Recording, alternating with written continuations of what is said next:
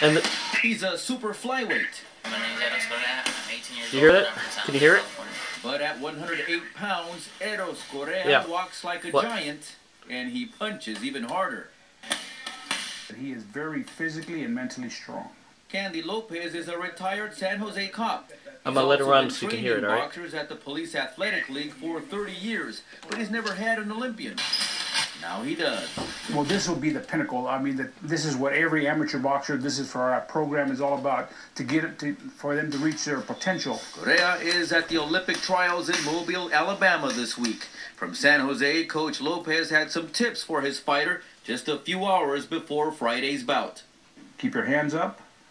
Always punch and step around all the time. Don't stay in front of this guy. Correa grew up in East San Jose. He was a proud Royal at Overfelt High School. Well, it's really exciting. It's exciting to have Eros, a student of Overfelt High School, going on to possibly represent the United States at the Olympics. Growing up, Correa was often surrounded by gangs and drugs, but he stayed away and instead asked for help from his big brother. He was like 13 years old when he first started. Johnny Valencia introduced his brother to his girlfriend's father, himself a retired boxer. And that's when it all began, in this backyard on Tampa Way. He would stay here from after school, which was like 3 o'clock, so probably like 8 o'clock.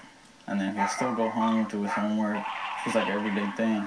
His coach says making the wrong decisions in life might have been easier for Correa, but that's just not his style. He chose to put the gloves on and do his talking right here, inside the squared circle. So far, his talking has been loud, raising eyebrows at the Olympic trials. Oh man, what a great accomplishment. We are very proud of him. Eros Correa representing Overfelt High School on the international stage is huge. A kid from East San Jose, a fighter with a heavy jab, and now a proud Olympian. I'm just so proud of him. We all just support him. Damian Trujillo, NBC Bay Area News.